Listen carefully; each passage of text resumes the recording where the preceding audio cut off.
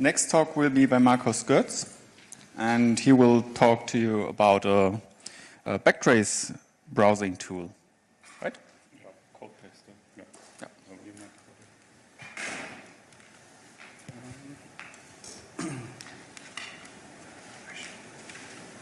What about async.1, csync.1?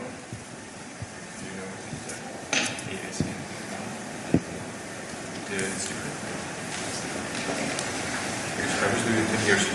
Hello. Okay, hey, welcome. So I'm going to talk about paste.woburg.org, which is a code paster for C++ symbols. You might wonder, why would you need that?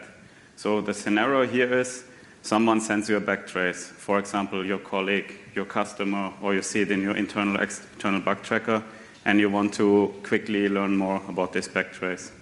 So let's just take this scenario. I'm going to take a crash here from Qt Creator. Have a backtrace here. Oh, looks big. Okay, how can I learn about this? Just select it. Do you see enough? Yeah, I guess it's fine. Copy it in here.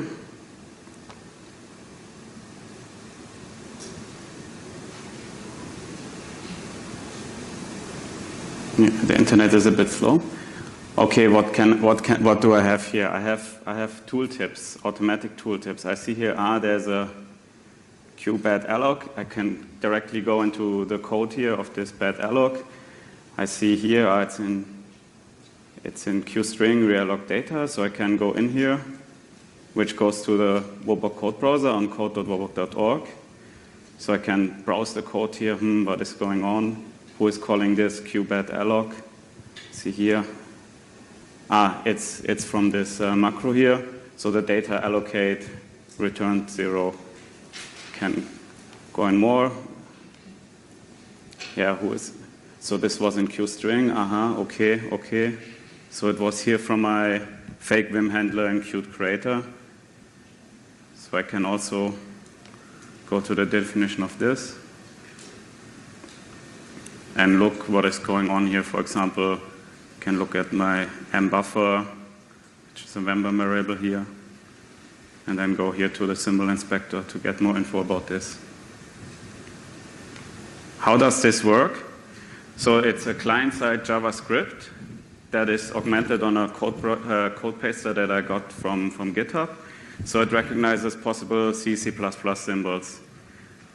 So it doesn't, of course, know if it is a C++ symbol, but it does an XML HTTP request to our API to get some information about it. How does this look like? It's just a URL. You can try this here. Is it too small? Yeah. You can try this yourself. This fixed URL, and then you just append a symbol name.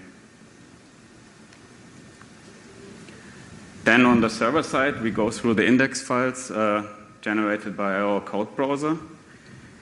So this is not a live browser. It's pre-generated index files and pre-generated HTML files. The generator is based on libclang, and it analyzes your AST and generates data files from it. So currently, we're hosting the source of Qt, KDE, Clang, GCC, Boost, and some others. If you want to try this yourself, you can just go on paste.woburg.org and paste anything you want. Or you can learn more about the code browser on code.woburg.org if you want to use it for your own projects.